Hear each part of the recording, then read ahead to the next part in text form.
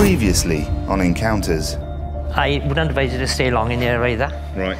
Not when you're on your own, anyway. It is down these menacing corridors that the sounds of giggling spirits of lost children have been heard. My investigation at Margam Castle thus far has produced some astonishing results and evidence. And as I prepare myself for the final area of investigation in the Talbot Room, nothing can prepare me for what lies ahead. My mate was up here one night and he had a trifle meter in his hand and he was actually standing not far from where I am now. And he went like that and all of a sudden it was like lightning shot down at him.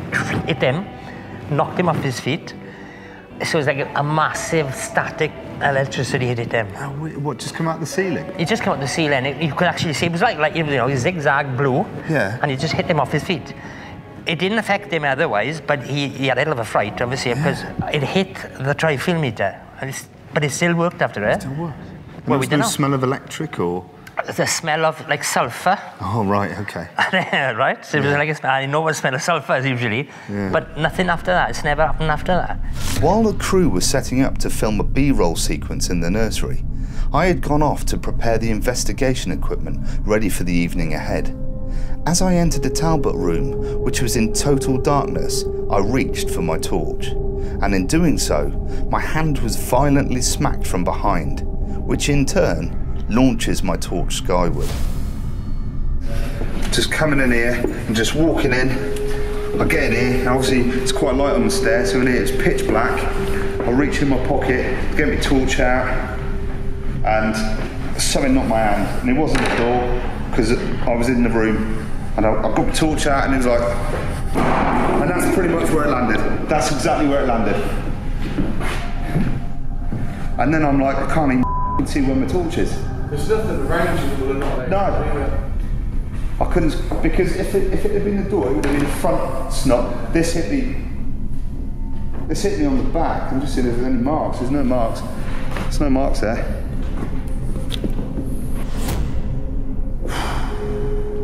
Yeah, we wondered what would happen, James, because we heard you before you fell out. Oh, did you hear it? Not the floor. Yeah. Yeah, deep shout. Yeah, I said, off. That wasn't pleasant because I wasn't expecting it. You know, we've been doing this game for how long, Kev? But I did not expect that. We've been pushed, we've been tagged, but that was a knock. That was almost, it may have been playful, but it felt malicious.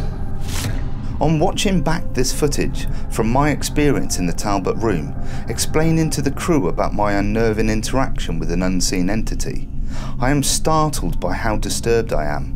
Even minutes after the event. Little did I know at this time that this uneasy dread would have massive repercussions later in my investigation. For the final part of tonight's investigation, I moved to the room which has filled me with pure dread during filming earlier. As the ITC portal device has produced some astonishing results already, I make this the vocal point of attempts at communication. Robert Scott here. Tell you my name? Yes, I know your name. Canyon leader with...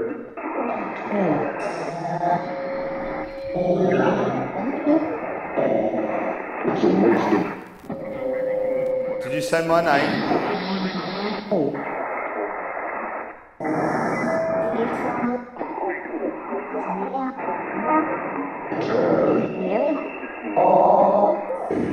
Can you ask Lady Charlotte to join us, please?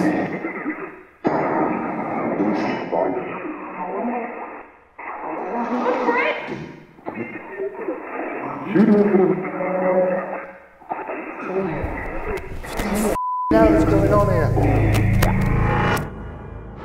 Next on Encounters. If you're in there, can you come in here, please? Hello? Is anybody there? Jesus!